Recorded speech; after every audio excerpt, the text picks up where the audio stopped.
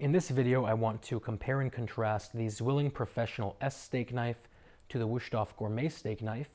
These are both very similar in that they are both German designed and German made, but they also have quite a few major differences. The Zwilling is handmade and forged, while the Wusthof is machine made and stamped.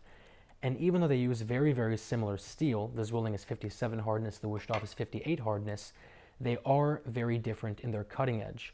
The edge of the Zwilling is a very sharp 15 degrees, while the edge of the Wusthof is a very, very dull, in comparison, 18.5 degrees.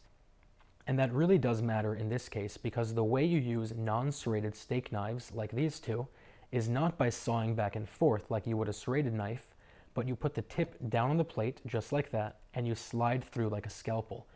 And the whole point of that is that only the tip gets dulled, which is what you want, but at the same time, you're causing the least amount of damage through the meat. You're making a nice clean cut. You're not sort of ravaging it and causing a bunch of juices to leak out. So the sharper the knife is, in this case especially, the better. With an 18.5 degree blade, it's almost too dull to cleanly go through the meat, and you are going to have to probably go through once or twice or a couple of times to really cut through completely.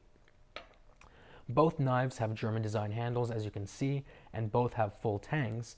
The difference is that the Zwilling has two plastic scales, very high quality, and they're triple riveted onto the tang, and it just feels solid in your hand, while the Wusthof is sort of a wraparound handle that's then riveted directly onto the tang. And the thing about this handle is it feels very cheap, it feels very hollow, it feels almost like the plastic that you would expect on a dollar store set of knives, not on an expensive, relatively speaking, set of steak knives.